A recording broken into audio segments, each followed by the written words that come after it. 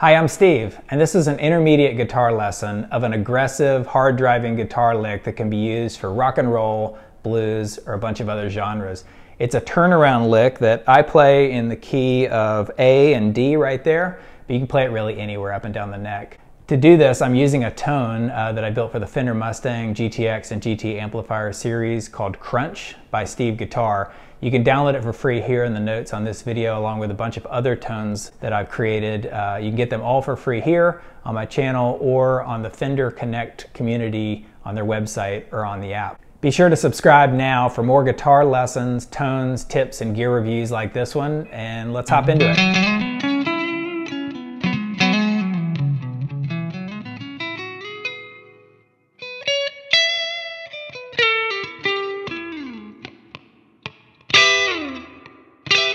All right, so this lick is in the key of A, and it's really divided into three parts, 1, 2, and 3. We'll walk through those in a second. It also really takes place, though, even though it's in the key of A, it takes place in D because it's a turnaround lick. It's as if you had this kind of rhythm going.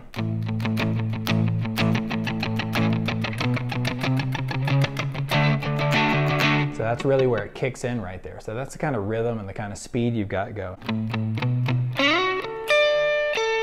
And so when you put when you get to that, just remember the second string on the 13th fret, that's really the 1 count of the beat right there. All right, so let's hop into step 1 here. We're going to take our second finger, slide it up to this D shape right there on the 10th fret. So the finger is actually in the 11th fret, and the first finger is on the 10th fret of the first and second strings. So, okay. And then we're going to go back to the 10th fret on the second string, and then we're going to do this little bend up trick here, classic on the, we're going to go to the 13th fret on the second string. I'm going to bend it up 2 notes, hit the first finger on the 10th fret on the first string. 1 and 2 hits on that, 1, 2 hits on that, and then just 1 hit on that. So again, the whole pattern is,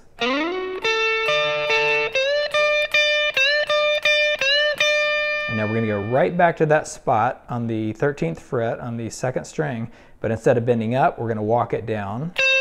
13 on the second fret, 12, 10th fret, and then we're going to hit those original 2 notes, 11th fret and the 3rd string.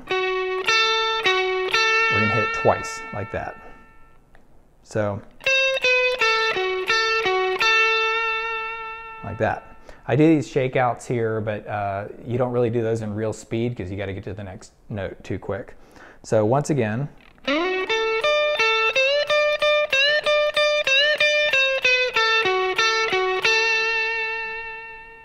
and that takes us to part 2. So for part 2, we're going to hit the 13th fret on the first string. And we're going to bend it up 2 or even more frets. You don't want to go 1, but just take it up 2 or 3 notes. And then we're going to go back down to the 10th fret on the first string. We're going to take our second finger and hit the 12th fret on the first string. And then we're going to do that walk down, that same walk down. Third finger, 13th fret, second string. Walk down to the 12th, to 10th fret. Those same 2 notes right there. We're going to do them twice again. Again, the 11th fret on the 3rd string and the 10th fret on the 2nd string. We're going to do them twice. So again, it's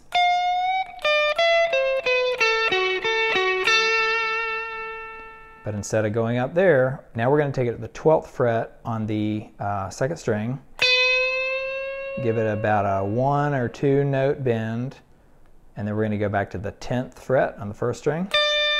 Now we're going to walk it up 1 fret, up to the 12th fret, and then we're going to take our first finger, we're going to have to get there to our first finger like that, way down there in the 8th fret. We're going to bend that up a little bit, and now we're ready for that last little lick. So for part 3, we're going to take our finger, first finger, we're right there, we're bending that up, and we're going to take our 3rd finger and put it on the 10th fret, on the 2nd string, and we're going to pull it off with that finger, first finger right there on the second string on the 8th fret. So it's, and we're going to go the second finger or the third finger, doesn't really matter. I usually do the second finger here, back on the 9th fret on the 3rd string. We're going to go right back to the 8th fret on the 2nd string. But now, instead of the second finger, I'm definitely taking the 3rd finger and I'm putting that right there on the 9th fret and the 3rd string. I'm doing that because I'm going to slide it down to the 7th fret. So it's, and that gets me down here back into that sort of classic 5th fret, you know, minor pentatonic box right there. So again, we're going to finish it off with that last lick.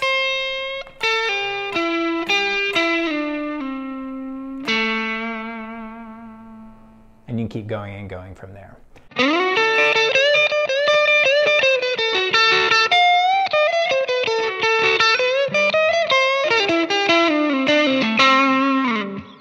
All right, so that's it. I hope this was helpful. For more guitar lessons like this one and more tones for the Fender Mustang Amp series, subscribe here on my YouTube channel at Steve Guitar, and I'll check you next time. See ya.